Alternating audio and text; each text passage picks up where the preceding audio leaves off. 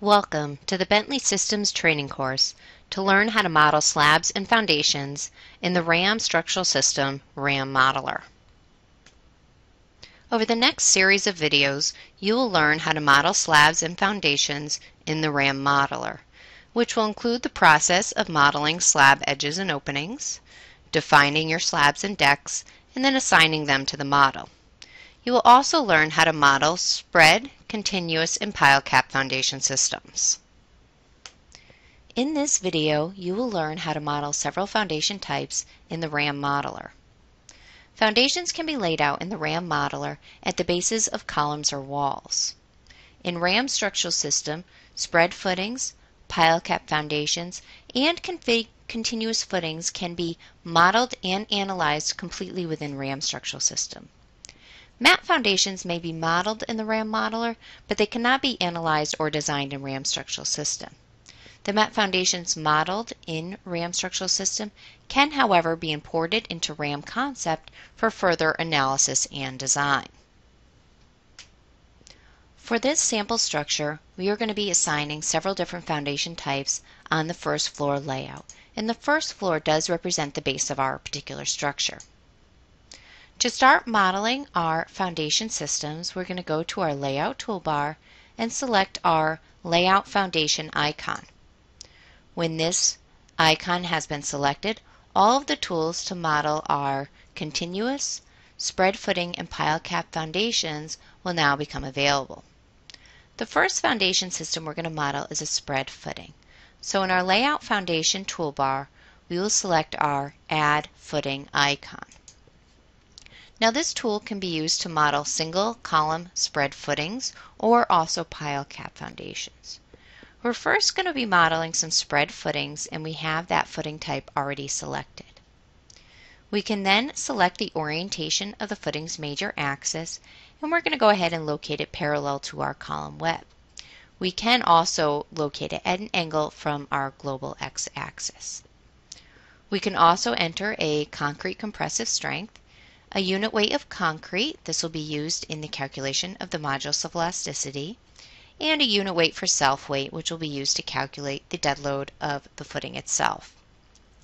We can also use normal weight concrete, and we're going to specify to use the calculated value of the elastic modulus. Lastly, we can also select the yield strength of our reinforcing steel. When we have entered all of our appropriate parameters, we can use our graphics mode to add a single footing at a time or fence a particular area, which will add a single column footing at the base of every column within that fence.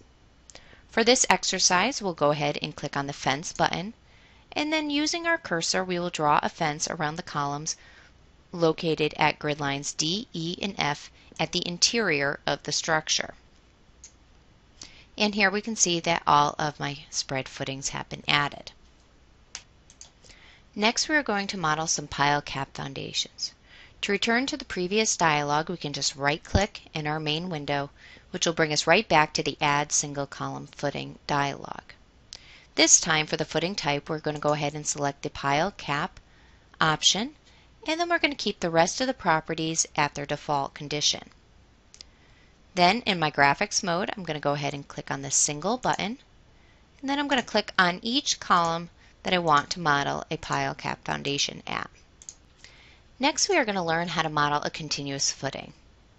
Over in my Layout Foundation toolbar, I will now click on the Add Continuous icon to add a continuous footing.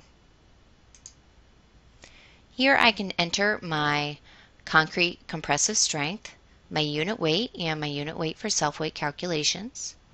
I'm going to be using normal weight concrete, and I'm going to use the calculated elastic modulus. I'm also going to use a yield strength of 60 KSI for my reinforcing steel. Lastly, I'm going to enter a tolerance value of 12 inches. This is the distance from the center line within which columns and walls are to be included in the design of the footing.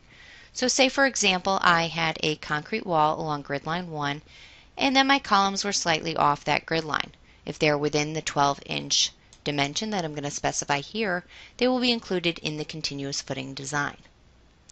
Once I've entered all of my parameters, I'm going to go ahead and click on the Add button and then graphically add my continuous footings. Each continuous footing will require 2 clicks, one at the start of the footing and one at the end. Here I'm going to click on grid intersection G1, and then I'm going to follow that up by clicking on grid intersection A1. And here I've added my first continuous footing.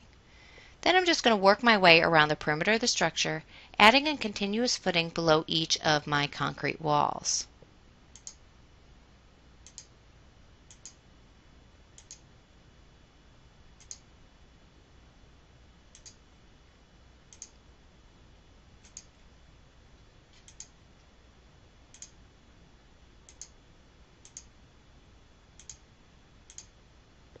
And that completes our assignment for our continuous footings. Now, continuous footings can be placed below walls or below columns, as long as your columns, again, are within a line. So I could also add a continuous footing connecting 2 columns in my model if I needed to. Now, by default, the foundations that we just modeled are going to appear at the base of the columns. We can raise or lower our foundation elevations using the elevation icons available in the Layout Foundation toolbar. This will allow us to change an elevation of a footing, and also it will raise or lower the length of the column or the length of the wall. For this particular exercise, we're going to leave everything at the base of the structure and not change any elevations. If we want to review our model in 3 dimensions, again, I can go back to my 3D viewer, and I can see all of my foundations appearing graphically on this plan.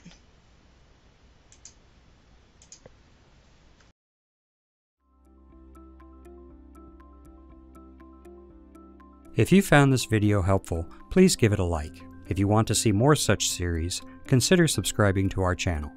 Thank you, and see you next time.